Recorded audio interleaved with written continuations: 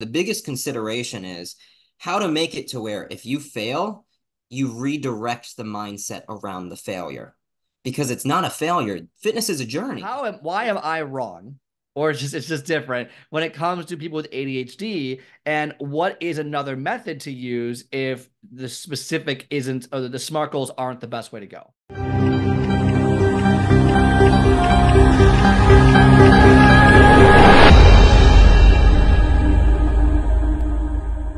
Hey everyone, welcome back to the show. I'm excited today. This guest is going to be amazing. A topic we've never covered before, and we kind of disagree. So there might be some throwing of the fist through the video today because we vehemently disagree on many different subjects. But today, my special guest is Peter, who has his bachelor's in psychology, currently working towards his master's in nutrition, exercise physiology, is a certified personal trainer, a life coach, and has been in the health and fitness industry for over 7 years. He has developed a system that works for his brain and started applying that to his clients and realized it worked for impactful behavior change. He found out he had ADHD and focuses on helping ADHDers develop fitness habits. Peter, welcome to the show.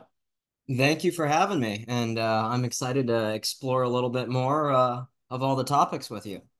Absolutely. So, I mean, look, let's first define our terms a little bit. I know everyone throws around the term ADHD quite a bit, in my opinion. So, how about you just what's the definition of ADHD that we're using today? So it's attention deficit hyperactive disorder, but there are three types that are recognized by the DSM.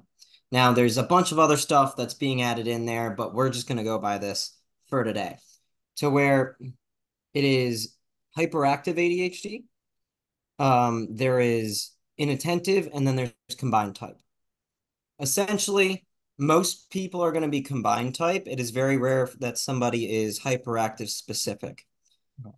All it is the brain is more focused on reward, which leads to executive function disorder, executive function problems to where it's hard getting started or it's very easy to just get stopped in your tracks, which could be a potential issue for fitness. And that's why we disagree on the SMART goals a little bit.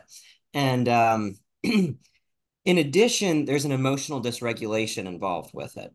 So let's just say everything is magnified when it comes to emotions with ADHD, to where it feels like if you get off track, it is all or nothing most of the time. So you'll notice that most people in a lot of the studies are obese when they have ADHD. They're more likely to be obese or have an eating disorder because there is a lack of executive function and impulse control, which makes it very hard to go around improving your health and fitness. And that's why I go more at that general approach and then narrow it down, kind of like a funnel. And I usually use that with most of my clients, not even just the ADHD ones, because it helps when you're anxious around fitness too.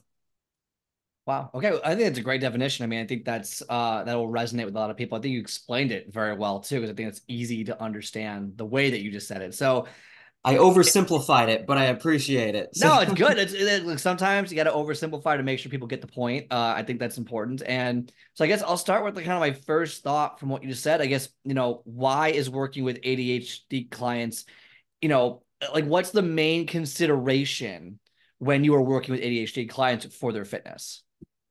there's I'll break it down because one thing you need to know about me right now is I've got like 7 different tabs open in my brain and I'm trying to pick the one to focus on. And Only that's only something that seven? goes on, Only right? With seven? yeah, only 7. It's rattling up to 27 now, but so that's one of the things, funneling the thoughts down on what to focus on, right? So, oh, I saw this diet works. Oh, I saw that this specific movement is helpful for this. Well, kind of like creating guidelines to funnel the information down is going to be the most helpful when it comes to when you're going into the fitness goals and habits and you're getting started with it when you have ADHD. So the biggest consideration is how to make it to where if you fail, you redirect the mindset around the failure because it's not a failure. Fitness is a journey. It's supposed to be long term. So it's really trying to get into that mindset of, okay, I fell off the bandwagon. All I got to do is put the wheel back on and get it rolling again. But that's very hard because as soon as you hit a bump, all the wheels fall off a lot of the time when you have ADHD. Or one little thing you might put you down a rabbit hole to where now you just created six different scenarios on why that wouldn't work when you didn't even try it out. And so that's like some of the things that ends up happening because a lot of it's just there's these thoughts that you have to siphon down and things like that. So when you're doing this, you kind of have to go with a broad concept and then be like, okay, what direction am I going to go in this broad concept and then keep narrowing it down from there and then play around with different things because there's going to be this spiral like motion that happens because one thing may not work and then you might jump to the other thing and then you might circle back to that thing. And that's what ends up happening. So really creating some type of resilience after you feel the things out is going to be helpful. What I'm not sure if you know this, but like, what is like, is there, if you know it, is there like a correlation to like OCD and ADHD as well? Because some of the things you're saying sound very just familiar in my life, just personally. I'm like, I do a lot of that stuff. I don't think I have ADHD, but I'm just curious on like, is I'm assuming there's different levels and things of that nature. I guess do how often does it go undiagnosed? Is it something that more people than we think have? I guess any of those, does any of those ring a bell? Yeah, so there's a few things that come to mind as you're saying that. First off, I'll go on the OCD thing. There can be a co-diagnosis of ADHD and OCD. Um, OCD is a little different because it's kind of just like, oh, I got to do this, this, and this in order repetitively, otherwise something bad's gonna happen in simple terms. Hmm. And then ADHD is kind of like, oh, bunch of bingo balls going on in your head, like it's all rattling. Right. So there are a lot of people that are undiagnosed with ADHD, but we're getting better at recognizing it. And it's because if you have a mild form of it, like I do, it goes undiagnosed for a while because it's not affecting your daily life that much for it to be of a concern. Because you live with it long enough, you're able to find out what's working and what's not for you if you're able to introspect and do these things. There's certain parts in your life where you're just like, holy shit, was that bad? Like, did that do that? Like for a while, I'm just like, oh, I mean, that's normal. Like because all my family does it, but it's genetic. So I guess my family is not normal. You know what I mean? Because it just kind of trained, but you end up going with what works. I notice a lot of personal trainers are more neurodivergent just because you go with that personality, right? And you get that new stimulus each client you're with and stuff like that. But on the other hand, I don't know if you've had a client leave and then you feel rejected and overall like, oh man, I feel defeated when that happens. And that's how the fitness habits can go too. When you notice something's not working, you really thought it was, and then it's just like, shit, that didn't go well. And then you just go in this sulking kind of thing. It's like, oh man. But long story short, it goes undiagnosed. I don't know the actual statistic on how many people actually have it that may have not been diagnosed, but it a lot of people might end up having it that isn't. Now, on the other side, not everybody has it. We are in a society in which we do crave rewards now, and everything is just in our face for immediate gratification. It's just magnified for somebody who has ADHD. That makes sense. Okay, so I might not have, I might have it, I have no idea, or I might not have it, but there's just the stimulations around. Okay, I mean that makes a lot of sense to me. I want to go to what you said right at the beginning, because the audience probably is like, "What are you talking about?" So, as the audience might know, if you've ever listened to me before, I'm a big fan of SMART goals. I think that for the demographic that I teach specifically, and a demographic I coach, SMART goals are invaluable, right? It's get specific, measurable, attainable, or aligned, depending on who you're talking about, realistic and timely, things like that, or I guess relevant as well, depending on which acronym you use. All of it's very important to itemize, almost itemize exactly what you want to do to see the results that you want to see, and then take specific action to do that. Whereas someone with ADHD, that's probably not the best way to do it, as you were starting to explain before. So, you talk about this general to specific mindset, going large to go to small. You kind of made that motion before. So I guess why am I wrong or it's just different when it comes to people with ADHD. And what is another method to use if the specific isn't, or the SMART goals aren't the best way to go? So I do not think you're wrong. I think that is the end of the funnel. And okay, so I'm starting down here though, but you want to be up here. Okay. Yes. And the reason why is because you have to figure out what works best for you first before you can even narrow down. Otherwise, it's going to set you off the wrong track. If you're somebody who gets discouraged pretty easily or just has a hard time building the momentum up. Because a lot of the times, people with ADHD, it's getting started that's the hardest part, and then finding the rhythm to keep it going. And so once you're able to pattern recognize, because people with ADHD do very well with pattern recognition if they're able to ask themselves the introspective questions on what do I see that's working for me? Getting away from the feelings of it because it's very easy to get immersed in the feelings when you're a highly emotional person due to the potential dysregulation of emotions when you have ADHD. So really, the focus is on organizing yourself around it. So with that being said, the large thing is, okay, let's go off of the six pillars of vitality that I kind of go by, but you can go off of different health models. It's not like the only thing out there. It's just something I did to categorize things on how I coach. So the six pillars are going to be nutrition, movement, sleep, mindfulness, self-care, and connection. That's kind of how I go about it. But you can find that in, there's a 12 dimension model. There's, it is what it is. General concept. Okay, well, that's a lot of things around fitness and wellness. Which one do you choose? Which one are you going to choose? Right? And that's what gets overwhelming with people with ADHD is there's so many options that a paralysis occurs on what to do. So the first thing is let's funnel it down to keep it simple. And what I would say is start off with movement or nutrition to get started because most people with ADHD have something going on with sleep that just won't be fixed right away because there's a lot of comorbidities of sleep disorders. Okay. The mindfulness, all these pillars kind of go into each other and you can habit stack. But if you just focus on the nutrition or the movement to start off with, it at least gets you set up for success. Sometimes with ADHD, what ends up happening is you try to do every single pillar at once. And that's why you pick the broad topic and then narrow it down based off of the goal you want to hit. So it's like, okay, well, what's the reason why you're going to do this now? So you picked your main one. Let's use movement, for example. All right. What do you want to get out of it? Well, I want to feel better. Oh, okay. So you want to feel better. Well, how can you feel better from movement? And you tie it into the why to create that dopamine boost, to really get that hit. Then you're just like, oh, okay. So what am I gonna do in order to get into the more movement? Well, you don't want to go all at once to where I'm gonna do three three times a week. I'm gonna run for 50 minutes and I'm gonna do that for 3 months. Well, first, if you end up doing that and then you just hate it, you're gonna be like, well, I didn't achieve my goal. I'm gonna get out of it now and I'm not gonna do anything.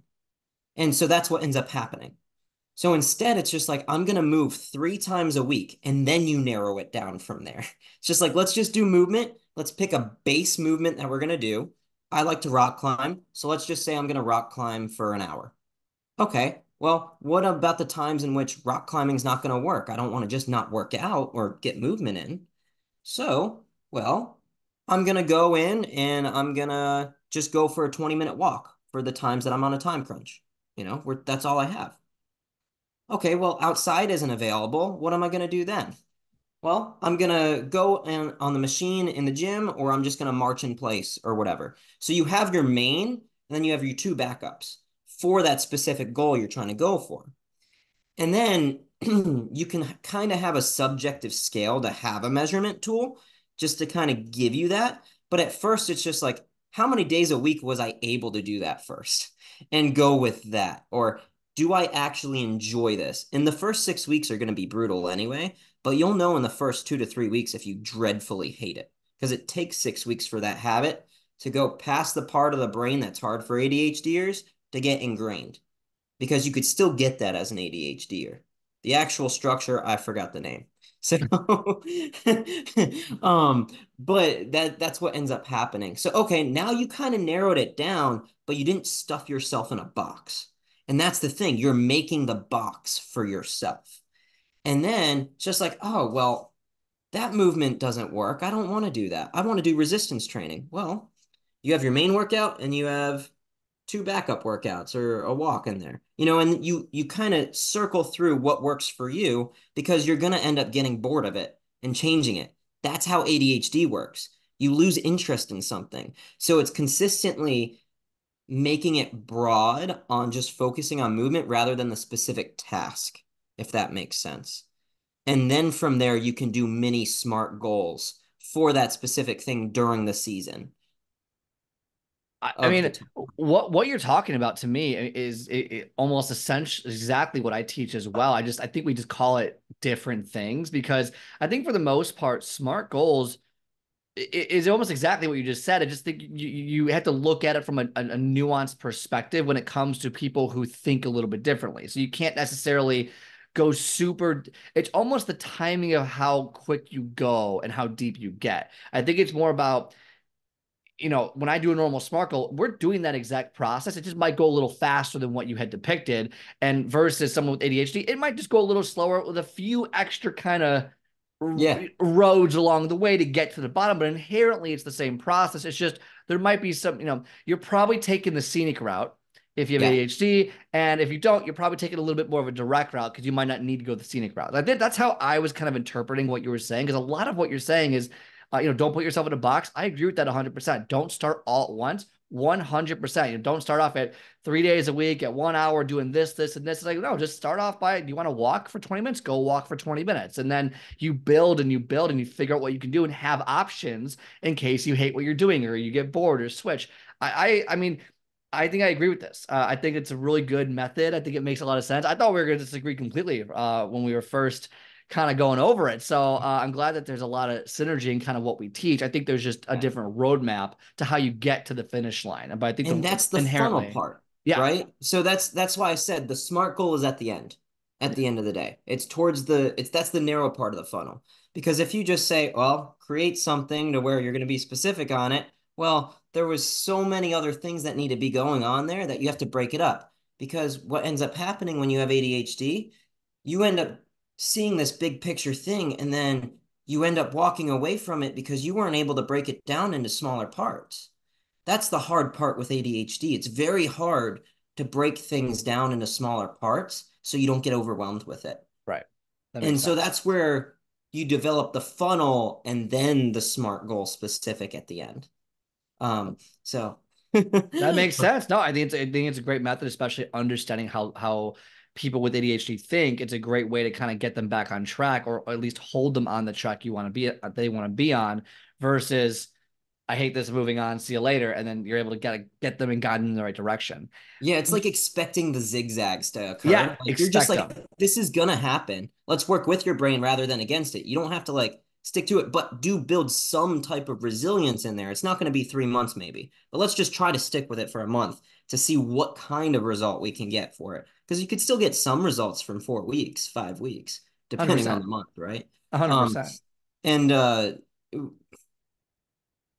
I forgot what I was going to say. That happens. So Perfect. Happens yeah. all the time. You mentioned the 6 pillars. Every coaching has their pillars involved with the health coaching has their 8 dimensions of wellness.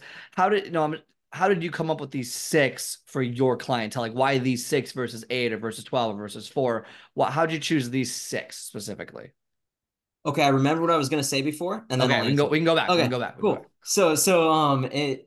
It also works with anxiety and people that just don't feel that great on exercise and that need kind of that extra boost when you're doing that funnel portion because it's very easy to get anxious about exercise.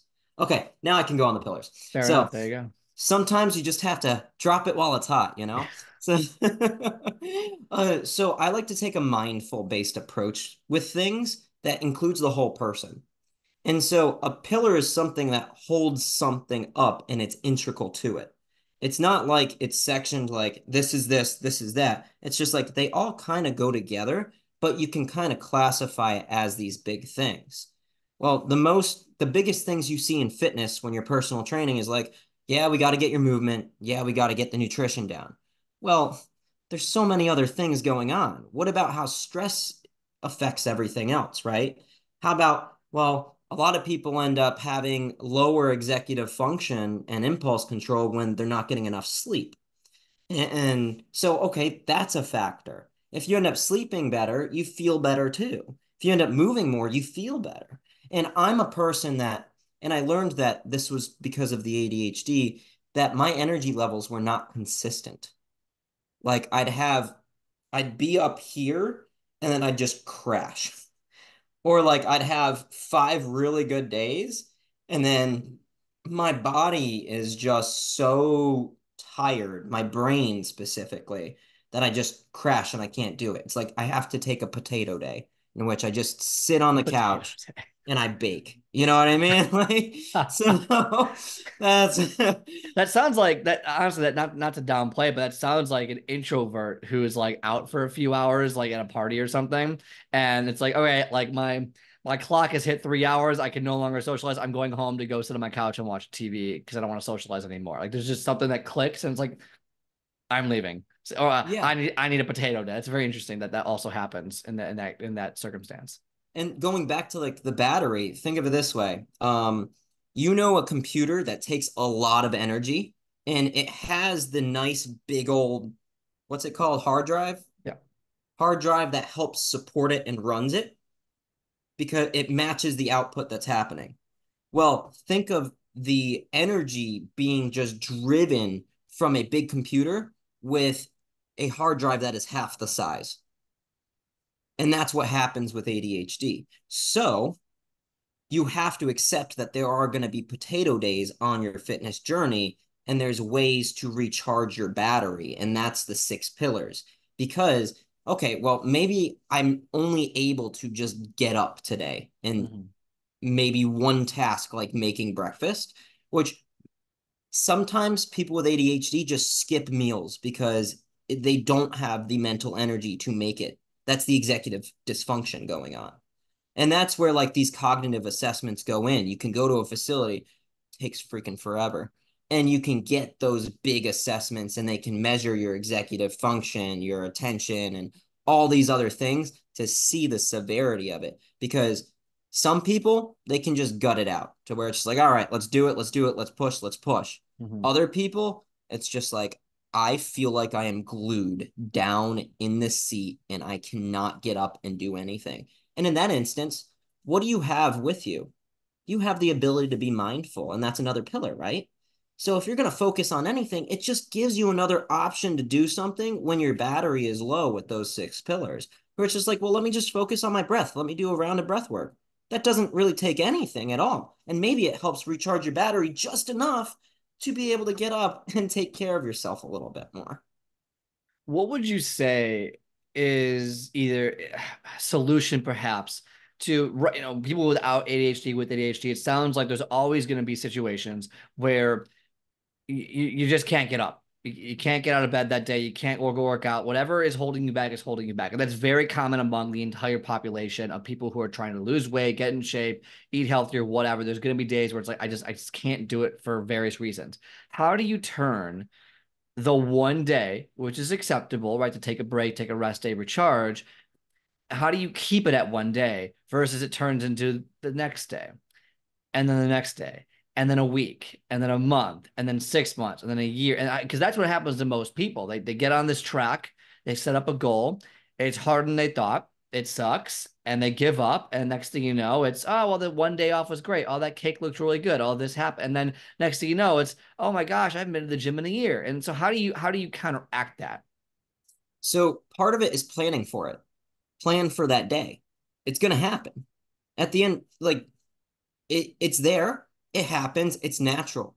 Reduce the friction around what you're working on. So if you're somebody who does not meal prep and you have the resources to have a meal prep service for you, so you have meals in there and all you have to do is grab it and eat, Yeah. that's something, right? I meal prep. I take one day or 2 days of the week and I meal prep my meals. Yeah. Not everybody with ADHD can do that. Not everybody likes to do that in general. right? So, what are more affordable ways if you can't afford a meal prep service either? Well, you reduce the friction in whatever way you can, right? You put it in immediate sight. You put the things that are better for you out and available. You don't get the shit from the store that does not feel good in your body, or that maybe you need to reduce your calorie intake. So you get the swaps instead, right? So you get the things that don't require a lot of prep work in that case, especially if it's nutrition. If we're talking and going with the nutrition example, so where it's just like, oh, well, I can focus on the nutrition pillar. That's something other than movement that will help me benefit. Weight loss in general is mainly nutrition, and then you add the movement to keep it off, right? So if you're focused on the nutrition, grab the pre-made things from the store, the pre-cooked chicken in the bag, the grilled chicken, or it's frozen or whatever, right? Oh, now all I have to do is microwave that. Amazing. You know, get the instant oats. Okay, I just have to add milk and put it in the microwave. Great. Have deli meat. Like, it's not the worst thing in the world. Yes, it can have some negative things, but if you're already eating bags of chips and a shit ton of foods, right? It's not the worst thing compared. It's a cost benefit ratio, right? It's a Obviously, cost like, benefit yeah, ratio, right? I mean, I don't like deli meat or anything like that personally, but if you're already not getting the minimum of, okay, I'm not getting enough whole foods to begin with, slightly processed meat, big whoop, right? It's just like, let's get this down and build from it first and go from there. And then you could be like, oh, I can grab the frozen meats now and I'll just might put that on a baking sheet. But it's just getting it in the door first because it's quick, simple, and easy. And that's the thing, reducing the friction. Make sure your exercise clothes are in your bag and just go straight after work or during work to it, right? So you already have the things made for it. It's just like, oh, well, I'm not even going to take the risk of going home because then immediately as I sit down, I'm stopped. Personally, that's my issue too. I do not stop home. I end up getting home at 9 p.m. because I end work at like 6:30 or 7 p.m. And then I go straight to the rock climbing gym because my clothes are with me and I already had my food because that was with me too. So I can get my movement in, right? So it's like, okay, see what's the stopping points, the things that end up stopping you, see where your biggest friction points are, and do your best to reduce those. yeah. I mean, and you hit a good point too. It's like, look, if you know something's coming, it's not necessarily about being perfect. It's about triage. And when you're in this battle, it's okay. Use the deli meat as the example. No, is deli meat good for you? No, it depends on what kind you get. There's plenty of bad ingredients, but is it better than the entire bag of chips? Is it better than, X, Y, and Z? And does it help you move the needle in the right direction, knowing that it's not a long-term solution, knowing that we're just getting past difficult points or just triaging a specific issue that's happening right now? And if that's the case, then yeah, like that's something you should 100% do. Or at the same breath, it's yeah, like if you know that when you get home, you're done, don't go home first. Like I know, and it's tough. And I know getting home at 9 p.m. sounds miserable to most people because you want to sit down, you want to watch TV, you want to go to bed, like what all those things. But if the goal doesn't align or the action doesn't align with what you're trying to do, then you have to adjust to do it that way. So I do love that. It's basically whatever you think is going to stop you, avoid the thing that's going to stop you. And if it's going home, which for me is 100% the case, then it's like, don't go home first. Go work out first, or go do whatever you have to do Right. to achieve the goal that you set out to achieve. So I do love that. I think it's a very powerful message because people don't realize it's like, oh yeah, like I want to work out after work, but I get home and I'm on the couch. I go, don't go home. Well, I have go, and you said it, go set yourself, go bring your stuff with you. Go do that, and you'll end up doing the thing you know you have to do, even when you might not want to do it because you've already set yourself up previously for success. And it's not like it's every day that those late nights are happening. It's Right. like 2 or 3 times a week, you know? So see if you could coordinate with your partner if you have one to watch the kids if you have kids or whatever it is. Like you're coordinating with them to work with you to hit this thing that is helpful for your health so you can enjoy more longevity with your family and quality of life with your family. Personally, my exercise is a form of stress relief. If I am not getting it, you will not get the best me. It also helps my symptoms a lot more. So it's one of those things to where it's just like, this is the reason why I'm doing it. I am a better Peter when I have it than when I don't. So that's what I got to do. Now, when I did not start taking ADHD medications until 6 weeks ago, and I'm Oh taking the wow. non-stimulant one. And so I was experimenting with different things to keep my energy levels before I realized that stuff, that I had ADHD, or got the official diagnosis because I knew I had it 2 years ago, but that was like a mental health diagnosis. But Right, the right. official cognitive screening and things like that, that was the official diagnosis to where you can get medication now. And so I take the non-stimulant, and I have noticed my energy levels are panned out more. So it's not a crutch, it's a thing to help you, and you work with it. Now, the other things I was using, because I didn't realize I had this, that helped kind of, oh, I'm just like, oh, I have more energy when I do this. Well, you want to know what helps with the sustained energy levels in the ADHD a lot of the time? L-theanine and caffeine. What's that found in? Tea, right? Right, So yeah. so like green tea was my go-to. Now you'll also notice a lot of people with ADHD will self-medicate with caffeine or Coke, or well, not the snorting Coke, the regular like drinking I Coke. mean, I can't speak to that, Potentially but real Coke maybe. too. Yeah, Might help. potentially, so because you're chasing the dopamine, right? So the caffeine is helpful for that because it helps them focus. But if you add L-theanine, they synergistically go together. And so I would use matcha, and I'm just like, man, my brain works so much better with this. Let me Hmm. start integrating this in here. And so you start to experiment with the things that work for your energy levels and go with it. And then you start to explore, and you're just like, oh, well, I might have this thing. Let me see and experiment with things that help. Let's make sure the cost benefit analysis is in the beneficial favor on the needle of dial, right? Because I was against medication for a while. Like, I'm just like, I do not want to put stimulants in my body, but you don't have to do stimulants. There's non-stimulants as long as you don't have bipolar disorder, because this specific one I'm talking about, forgot the actual name, but it's called Strattera, the brand name. It works by boosting the epinephrine, and helps slow down the degrade of it. So your neurotransmitters in a neurotypical brain is what we say, because neurodivergent is ADHD or autism or something like that. But let's just say in this instance, neurodivergence, ADHD, um, will be able to recycle their neurotransmitters to reuse them. So it's able to be utilized, sustained for a little bit longer. Okay. With ADHD, we were talking about that battery that gets used up really quick, right? So like an iPhone that has gone past its years of usage, because they want you to buy a new one. Well, Right. that's how it is with the ADHD brain. It drains a lot quicker. So this essentially allows the battery life to last a It little lasts longer. longer, yeah. And so the stimulants will not only add more dopamine to it, but will also slow the degradation of the other neurotransmitters too.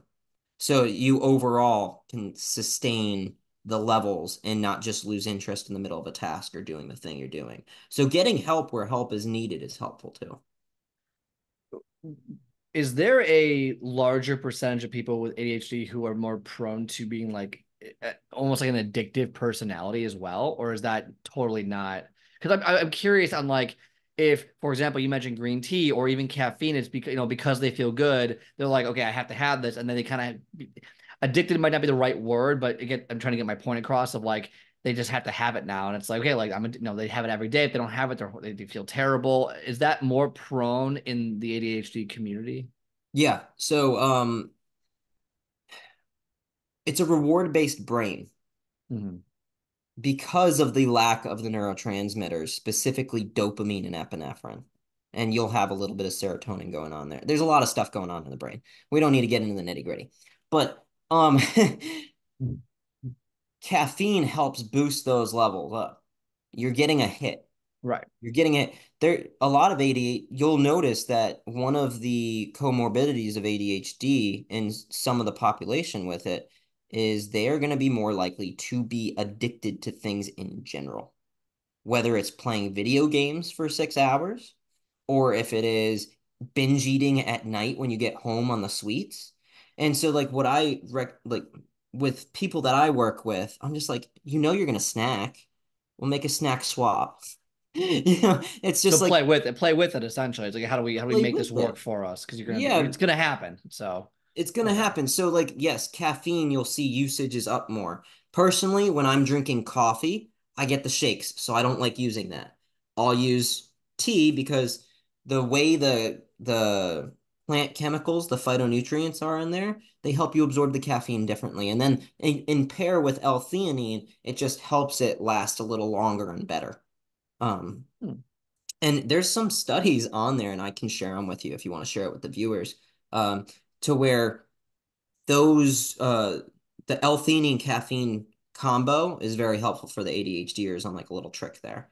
Also, omega-3 fatty acids help the neurotransmitters do their job. Oh, interesting. Hmm. So omega-3s, getting more of those, whether it's through whole foods like chia seeds, flax seeds, fatty fish like salmon, or having an overall supplementation to make sure you have it.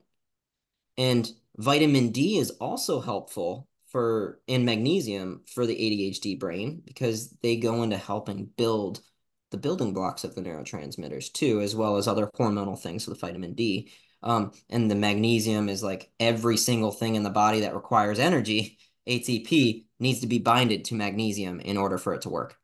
Hmm. So you're flexing your muscle, the actin and myosin are going together, you need ATP for that. Well, Right. you also need magnesium. So, Fair enough. Fair enough. That's a fair point. Yeah. right? So, that's kind of the thing. But there was some studies, even with medication, that the symptoms were much better longer when they supplemented with vitamin D and magnesium. You don't need to supplement with those, but making sure you are cognizant of getting more of that in Of getting it. Yeah. your intake is helpful.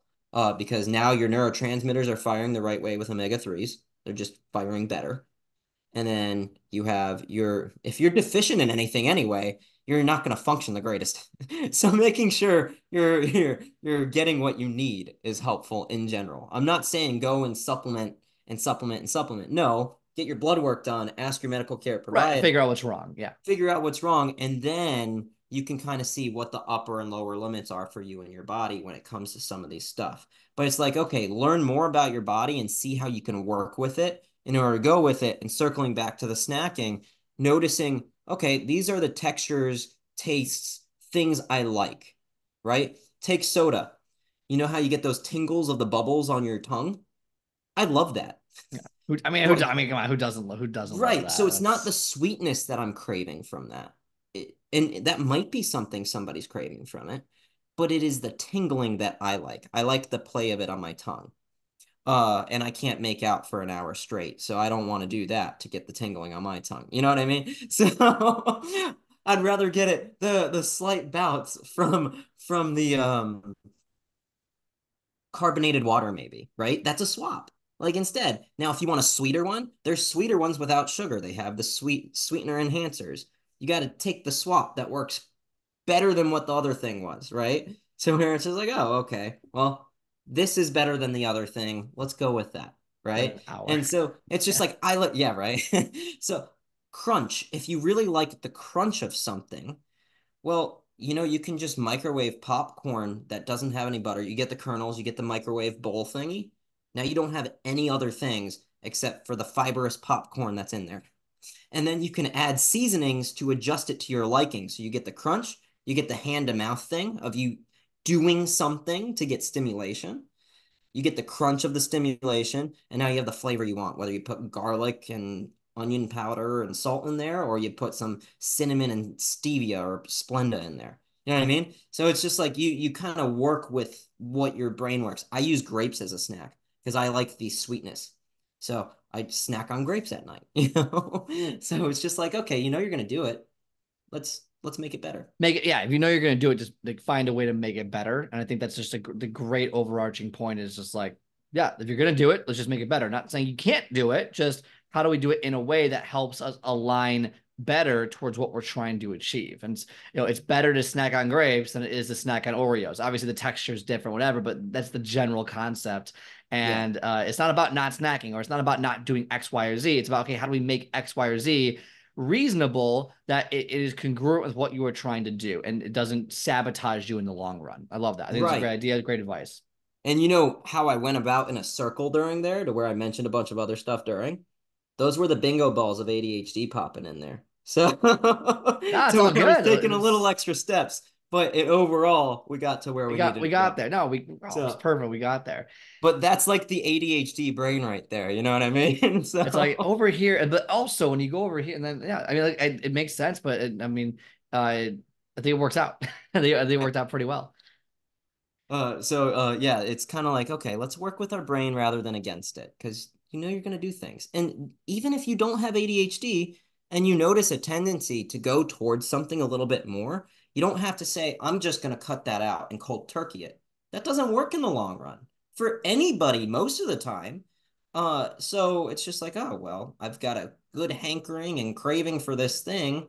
Well, let's find the actual sensation or taste or texture of that thing, because that might be it. Maybe it's just doing something with your hand that you're craving and you just need that stimulation. And you can just get a nice dopamine fix by marching in place and getting your heart rate up, because that does stuff too. 100%. And I think, I don't think it's just the ADHD community that, does that. I think it's some degree everyone has this. It's just obviously what level that everyone has. Because I have the same thing too. It's like, oh my gosh, like I need to have something sweet. I just have to have something before I go to bed or whatever it is. I get those inclinations too. I imagine most people get those inclinations. So it's about Yeah. going with the flow and figuring out, okay, what can I do to make this work versus trying to just like not like hate yourself, but just like pound your head against the wall and trying to figure, oh, I gotta stop this cold turkey. It's like, no, like we can figure this out. Like we can go with the flow. There's no reason to be a salmon in the river. You don't need to try and go against the current. Just go with it. Just make sure you're going in the right direction. I think that's a really good Yeah. point to make. And that's one of the things too. It's go about it smarter rather than harder, Right. right? And it's just like, okay, let's empty the blockage that's blocking us from getting to the next point. It it just doesn't make sense from a perspective of I want to do this long term to make it harder for long term. Mm-hmm. Because how long is it going to be if it's really hard? Our brain biases the easier route. So you Yeah. have to make the route that's easier for you or just slightly harder, but not to the extent to where it sucks. So going off of that and seeing results and getting people to do this long term to change their lifestyle to get the results, let's use your psychology background for a second. You have a bachelor's in psychology. What would you say, in your experience, is the number one or whatever top reasons that people fail to achieve their goals in this instance? So in this instance, it would be they let one thing that they did wrong, air quotation marks for you just listening to this. I did quotation marks on screen. Is that something wrong happened and they couldn't make it right? You can make it right, right? It's not about right or wrong. It's not black and white. It's gray. And I think that's the problem that ends up happening is what stops people is it has to be perfect. The Mm. perfect mentality of my results are ruined now that I ate a whole tub of chips or ice cream. It's not. It really isn't. The body is very smart. It tries to be in a thing called homeostasis, which is a state of balance. So the amount of calories that you're burning on the treadmill is not actually equivalent to the amount of calories you're burning total because the body is automatically going to adjust, right? So the same thing that's going to happen with your goals. You can easily make it go back on track if you take into a mind, hey, this isn't the end of the world. Let's just shift gears a little bit. Let's give yourself a reboot period of let's have a 48-day let's not worry about it. Let's be mindful of what we're eating and doing, but let's not be super strict and go Giving from yourself there. grace, giving yourself grace, Give essentially. It's yourself like some grace. Yeah. allow it, plan for it, allow it to happen. It's going to be there. I mean, it's like the person who's on a diet and they're like doing so great, went to the wedding, had the piece of cake, and now, oh my gosh, well, my whole weekend's ruined. I might as well just have the pizza, the cookies, they see everything, and then they ruin it for a Right. week, get discouraged, quit, and then they talk to us 6 months later. It's like, I want to start over again. It's like, because you let Yeah. one piece of cake derail your entire, the entire goal. So I think that's very, a similar concept. Or if, I have a lot of clients, if you have money to pay for training, most likely you have money for vacations, right? So I have clients that, well, I work at a community center and usually they're older too. I'll have younger clients, older clients, they're all over the area, but I have my older clients that are in their anywhere between 40s to 90s. And they'll be Let's be going careful on. on saying older at 40s or 50s. Maybe older is like 70 plus. So Let's I'm be thinking careful. 70 plus when I say older, but I'm Okay. also trying to like include the other range. So keep that in mind. I'm not calling you old if you're 40. Um, but those who are a little bit better off in life, I should say, um, they'll end up going out for a month on vacation. Hell yeah. You know what I mean? Like, it's just like, holy shit. So, when you're going out and you want to enjoy something, well, you just create some guidelines so you're not going overboard. To where it's just like, I know I'm not going to be 100% on track on what I've been working on so far, but I can keep myself from going super off the wagon to where I'm just like, oh, okay, well, I might rewind some of my progress a little bit, but at least it's not going from, oh, I have to rebuild from scratch all over again to where it's just like, oh, it's going to take me a few weeks to get back on the wagon. Big whoop. You know what I mean? Like it took you maybe a year to get to where you were, and then 4 weeks. Yeah, that's nothing at that point. You were able to enjoy your vacation now. You know what I Yeah. mean? You don't want fitness to overrule your life. You want to work with it because it's a part of your life. So you're gonna have parts in which it's just, even if it's a 1 week vacation and it's not just a few days, you know what I mean? Like it's, yes, give yourself the grace and the permission to do things, but also be like, hey, you know what? I don't have to eat the whole bag of chips every single day or get a dessert on the menu for every single meal I'm having at the restaurant over there. You can, I feel but attacked. will you feel like shit sometimes? Because not only mentally are you like, man, I was doing so good and now I did this, or your body's not used to it and you're just like, man, that sucks. Like, so it's just like, oh, let me just create some guidelines to make this an easier transition for when I get back, but also to enjoy the time I'm having when I'm out. Awesome. Love it. I think it's perfectly said. I don't think I have anything to add to that. I think that's a perfect idea to kind of go through. The last kind of question I have, well, I want to give people an opportunity to find you, as I know we're running out of time. So where can people find you? If they want to learn more about this, or maybe they know someone with ADHD or they have it themselves, like, oh my gosh, I never knew there was a coach specifically for ADHD to help me with my fitness nutrition. Where can people find you? So you can email me specifically admin at vitalu.org, or you can find my website. I haven't fixed it yet, so the backslash has to be there in order for it to work. But it's www.vitalu.org/home. Yeah. So we're gonna have the link in there. So we're good. And then all my socials are on that website. I post more regularly on YouTube. And then I have some TikTok and Instagram things to where it's shorter blips, to where Instagram it's Peter the Vitality Guy. Yeah, I love it. All that will be in the show notes, so all of you can click on that. Go visit Peter. I think it's amazing advice. Whether you have ADHD or not, I think the advice is very sound, it's very good, and it's very worthwhile to kind of take a stab at it. Because maybe even if you don't have ADHD necessarily or diagnosed it, some of these tips could work for you. Like you could have a certain personality that like this clicks with, and it could be worth listening to or looking at, and maybe even potentially hiring Peter as the coach. Because hey, if something's not working, try something else. And that's kind of the mentality behind it. The last question I want to ask before we wrap things up here is one thing, what can someone do today to give them a better shot at pushing past the barriers that we all have? What is one piece of advice you would give someone? So I would say start now. Because if you're just like, oh, I'm just gonna start next Monday because that's the start of the week, kind of. Well, you know, that's a Monday. That's a few days from now, and you might lose that motivation you have at the moment. So what I would say is ride the waves, baby. Just get it going now and set yourself a somewhat roadmap to get you there. To where it's just like, what's one thing I can do today? All you need is one thing. It doesn't have to be a big thing. It can be as simple as taking the stairs instead of the elevator. It can be as simple as just focusing on your breath. Start with one thing and go from there to build the momentum. Could be as simple as listening to an Instagram or a YouTube video or something like that from someone you're listening to. Exactly. So Or this wonderful podcast series, it could be what you're doing anything. already. So great job for those of you who are listening. This is what you did. This you got started today. This was already it. So, Peter, I appreciate the time. Thank you so much. And look, everyone needs to visit all those links that are in the show notes. But no, I appreciate the time and thanks for being on the show today. I appreciate you for having me.